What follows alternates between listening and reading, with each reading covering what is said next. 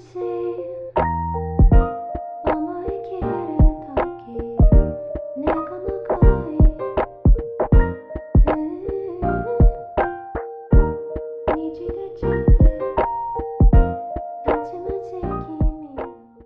everyone, welcome back to my channel, and for today's video I'm going to be showing you guys how I take neat and effective notes on my iPad Pro. So before we begin, I'd like to thank today's sponsor, Paperlike. Paperlike is an iPad screen protector that mimics the feel of actual paper. The Paperlike feel, hence the name, is purposely developed for professionals, artists, and students who wish to enhance their drawing, note-taking, and overall visual experiences with the iPad. Paperlike is specially designed to minimize refractions and has a matte anti-glare finish that I know many of us iPad users would really enjoy. I personally really enjoyed my experience so far. I can really feel and hear the resistance between my pen tip and the screen. This authentic feeling of resistance really helps my control when illustrating or taking notes, making my handwriting and drawing lines much neater. So on that note, I highly recommend that you check them out if you're looking for a better experience with your iPad. And without further ado, let's get on with the video.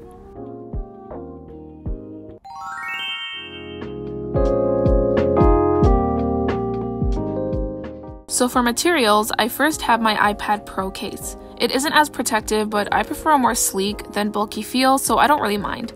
And it has a tri-fold case, so I can fold the cover any which way I want, depending on my use.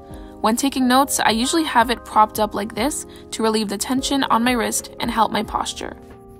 Then I have my second generation Apple Pencil. I'm looking to purchase a silicone case since the grip feels really uncomfortable on my hand sometimes, but for now it is naked.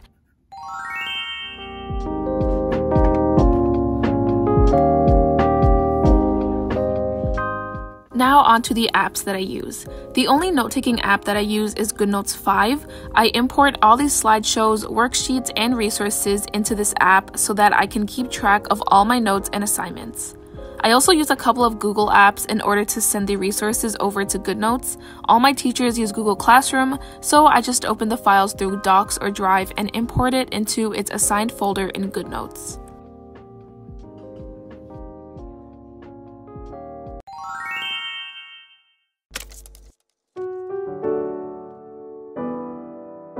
Now for the tools that I use in GoodNotes. So the first tool I love to use is the split screen option. When taking notes, I like to reference the slides or textbook pages that provide more information, and in order to use these external resources, I would drag the tab to the left of my notes to split the screen. This is such a great tool to not only recall information, but images and graphs. The next tool is the paper that I use. I use the A4 graphed black paper from Janice Studies. She provides a lot of helpful templates, but I just go with the simple black paper. For the paper setup, I always divide my paper in half. I actually started experimenting with this strategy last year before my transition to digital notes, and I found it so helpful. I'll go more in depth about it later on in the video, but I basically divide the page evenly using a 0.4mm white line. But when I have to add another page, I usually just copy and paste this lined page from another set of notes because it is such a pain to get a perfect line straight through. But moving on, for the pen type, I use the ball pen. I am not a fan of the fountain and brush pen, so I don't use those often. And I also like to use the zoom tool. I started using it only recently, and it is such a big help. I don't really have to drag around the page as much since this does it for you, and it makes my handwriting much neater. Finally, for the colors, I obviously go with the lightest shade that the color spectrum can offer. I love the look of bright colors on black paper since it accentuates my notes and makes it look so much nicer. I don't usually use the highlighter tool since it comes off as a bit awkward on black paper. I don't really know how to explain it, but I just don't like the look of it. But I use it sometimes, just not as often.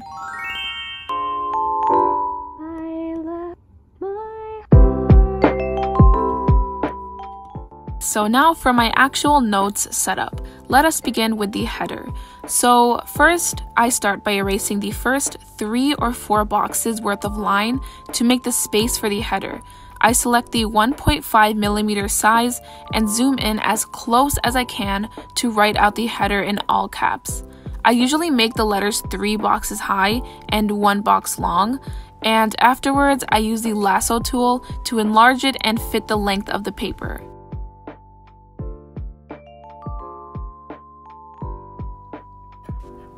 Now for the actual writing content. I start out with a subtitle and select a different color and change the size to 0.9mm, which is the pen size I use for the rest of my notes. I use a thick pen because I have really bad vision, so it's harder to see if I use a skinny one. For the information under the subtitle, my go-to layout are bullet points since it helps condense and organize the information much better. The rest really depends on the subject at hand, but for the purpose of this video, I'll show you how my psychology notes usually go.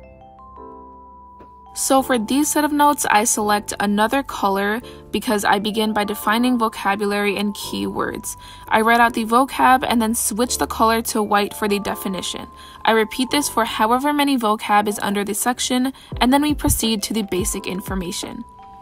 I use white for the rest of the notes until I come across another word that can be used to summarize the entire bullet. This word does not have to be defined, but I just want to remember it so that I can recall information better, and to emphasize the importance of this word, I will use the same color as the vocab to write it out. Last, and definitely not least, is the images. I am a huge supporter of including pictures and other visuals into your notes. In order to add visuals to mine, I usually copy and paste them from the notes or outline and draw them myself. I try to draw them myself more often so I can retain the information better, but whenever I'm short on time, I just copy and paste from the slides next to me. So yeah, these are how I currently take my notes. It's actually not that much different than how I took them in AP Bio class last year when I had an actual notebook and pen. But reflecting back on my notes, I can definitely space them out more since it does come off as a little too condensed. But other than that, I think it is a great way to make your notes neat and effective. I can definitely highlight the color use and split layout as the two most unique and effective touch to my notes. Since I can alternate between colors much faster on an iPad, I started using more colors to underline the more important facts. This helps you find information faster and retain the important ideas more often. The split layout with the line in the middle helps in that it makes your notes look less overwhelming. Having notes in columns makes it easier to read since it is concentrated on one area of the page. And in addition to that, when it comes to annotating or inserting images, it is such a lifesaver. You can annotate and add images on the side by copying one column onto another page. I haven't actually tried this method before, but I do plan on doing this method when I start to study for my midterms and final exams.